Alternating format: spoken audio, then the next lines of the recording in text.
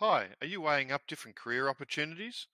Ever thought about a career in nuclear medicine and molecular imaging? A lot of people haven't heard of it. High school leavers have to weigh up the options, their skills, their interests, and the opportunities that present. But when I ask high school students about nuclear medicine, they usually don't know what it is. Even patients in hospitals can be unsure what nuclear medicine is, even when they've had nuclear medicine procedures themselves. And everyone knows what a radiographer does, taking x-rays of the structure of bones and other organs, looking for trauma or fractures. And that's because most of us have had an x-ray during our lifetime, because we take risks and fall down. We get hurt playing sport or exercising. We have accidents, especially if we're not paying attention. Babies and children hurt themselves or get sick, and sometimes our jobs cause injuries. In nuclear medicine and molecular imaging, we look at the physiology of organs and tissues. We also look at molecular level imaging and therapy. Some patients have childhood diseases. Some have injuries that confound x-ray, like stress fractures associated with exercise. Most patients, however, have diseases associated with aging. So most high school students have not been exposed to nuclear medicine.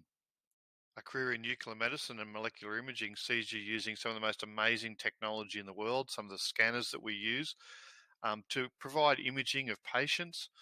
Obviously, that involves patient care as well as the use of IT and computing technology to be able to do the acquisition and processing of data, and of course, administration of radiopharmaceuticals to the patients. If you study nuclear medicine and molecular imaging at university, you do subjects in atomic and nuclear physics, instrumentation, computer science and digital systems. You learn about artificial intelligence. You'll do subjects in radiopharmacy and pharmacology, psychology, do a lot of study in patient care. But in parallel to that, you learn about sustainability, global citizenship, cultural competence, digital literacy, evidence-based medicine, collaboration and collegiality. And so you end up with a career that's very rewarding and you develop some really good social bonds with your colleagues.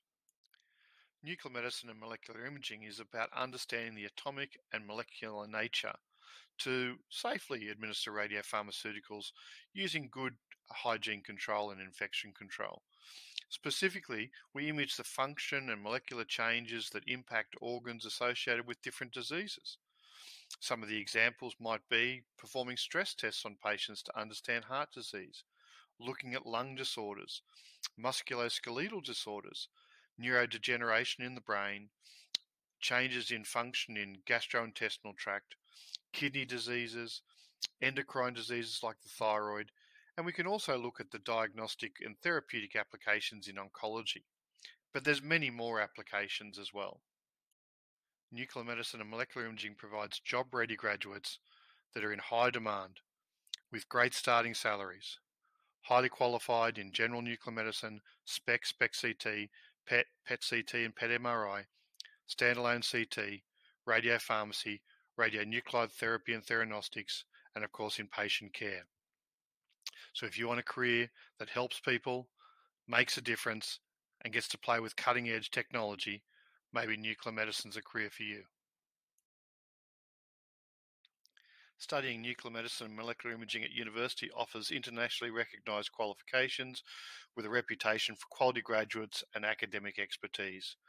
Study in a positive learning and social environment with flexible but authentic learning.